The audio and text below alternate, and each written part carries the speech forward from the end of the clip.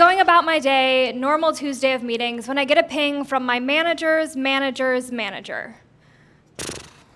It says, get me a document by the end of the day that records everything your team has been working on related to AI. As it turns out, the board of directors of my large company had been hearing buzz about this new thing called ChatGPT, and they wanted to know what we were doing about it. They're freaking out about the future. I'm freaking out about this measly document. It sounds like the perfect start to solving the next hottest problem in tech, right? As someone who works with machine learning models every single day, I know firsthand that the rapid development of these technologies poses endless opportunities for innovation. However, the same exponential improvement in AI systems is becoming a looming existential threat to the team I manage. With increasing accessibility and creepily human-like results coming out of the field of AI research, companies like my own are turning toward automation to make things more efficient. Now, on the surface, this seems like a pretty great vision. But as we start to dig deeper, we uncover an uncomfortable paradox. Let's break this down. In order to harness the power of AI systems, these systems must be trained and fine-tuned to match a high-quality standard. But who defines quality? And who trains these systems in the first place? As you may have guessed, real-life subject matter experts, oftentimes the same exact people who are currently doing the job. Imagine my predicament here. I get to go to my trusted team, whom I've worked with for years, look them in the eyes, and pitch them on training the very systems that might displace them. This paradox had led me to rely on 3 ethical principles that can ensure that managers can grapple with the implications of a self-replacing workforce. 1, transformational transparency. 2, collaborative AI augmentation. And 3, reskilling to realize potential. Now, before we get into solutions, let's zoom out a little bit. How deep is this problem of self-replacing workers really? Research from this year coming out of OpenAI indicates that approximately 80% of the US workforce could see up to 10% of their tasks impacted by the introduction of AI, while around 19% of the workforce could see up to 50% of their tasks impacted. The craziest thing about all of this is that these technologies do not discriminate.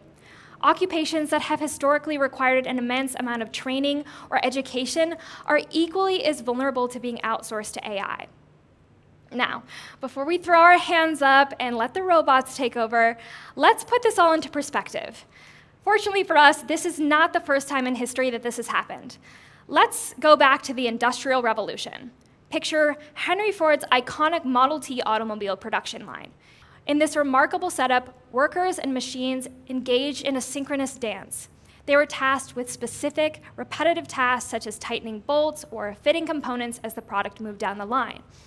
Ironically, and not dissimilar to my current predicament, the humans themselves played a crucial role in training the systems that would eventually replace their once multi-skilled roles. They were the ones who honed their craft, perfected the techniques, and ultimately handed off the knowledge to the technicians and engineers involved in automating their entire process. Now, on the outset, this situation seems pretty dire. Yet, despite initial fears and hesitations involved in these technological advancements, history has proven that humans have continuously found ways to adapt and innovate. While some roles were indeed replaced, new roles emerged, requiring higher-level skills like creativity and creative problem-solving that machines just simply couldn't replicate. Reflecting on this historical example reminds us that the relationship between humans and machines has always been a delicate balancing act. We are the architects of our own progress, often training machines to replace us while simultaneously carving out unique roles for ourselves and discovering new possibilities. Now, coming back to the present day, we are on the cusp of the AI revolution. As someone responsible for moving that revolution forward, the tension becomes omnipresent. Option 1, I can innovate quickly and risk displacing my team. Or option 2, I can refuse to innovate in an effort to protect my team, but ultimately still lose people because the company falls behind. So what am I supposed to do as a mere middle manager in this situation? Knowingly introducing this complex paradox for your team presents strong challenges for people management. Luckily, we can refer back to those 3 ethical principles I addressed at the beginning of the talk to ensure that you can continue to move ahead without leaving your people behind. First and foremost, AI transformation needs to be transparent.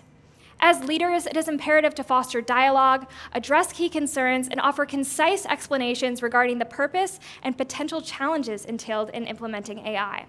This requires actively involving your employees in the decision-making process and valuing their autonomy.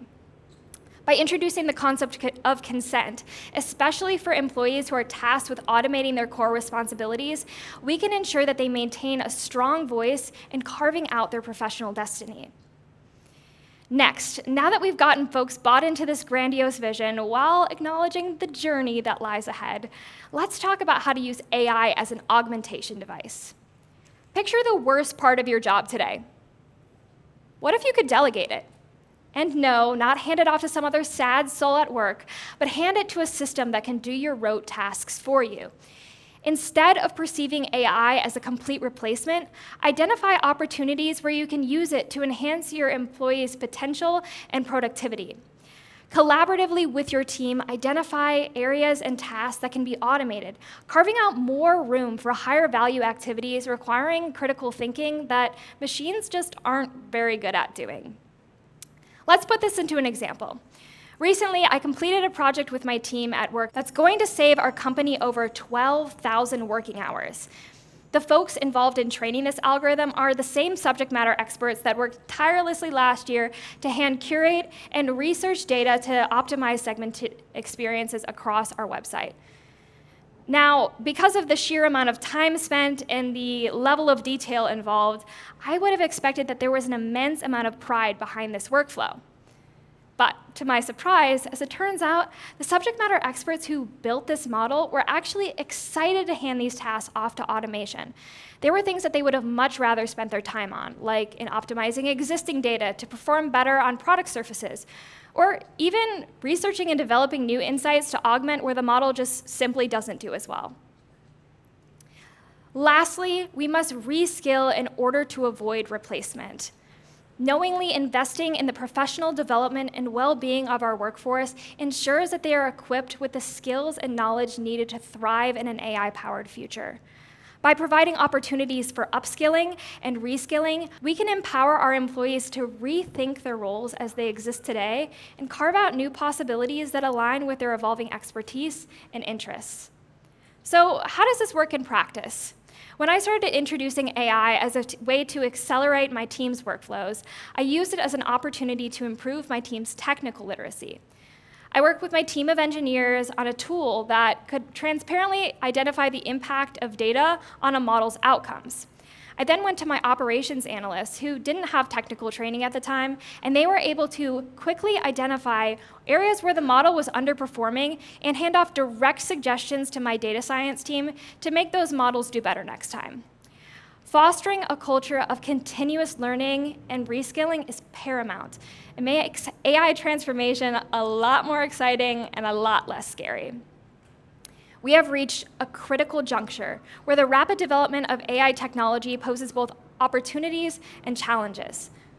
As managers and leaders, it is imperative that we navigate this terrain with both sensitivity and foresight. By embracing innovation, fostering a culture of adaptation, and ultimately intentionally investing in the professional development and well-being of our workforce, we can ensure that we are preparing our team for the challenges that lie ahead while addressing the complexities of introducing AI. Together, let's forge a future that harmoniously combines human ingenuity and technological progress, where AI enhances human potential rather than replacing it. Thank you.